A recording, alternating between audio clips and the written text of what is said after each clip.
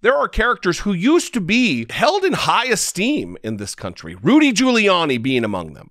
And Rudy Giuliani has become but a caricature of a caricature. Rudy Giuliani put this out on Twitter himself. Virginia, vote against the man who dishonored our past by selling my bedroom. In my time, we had a name for men who sold bedrooms for one night.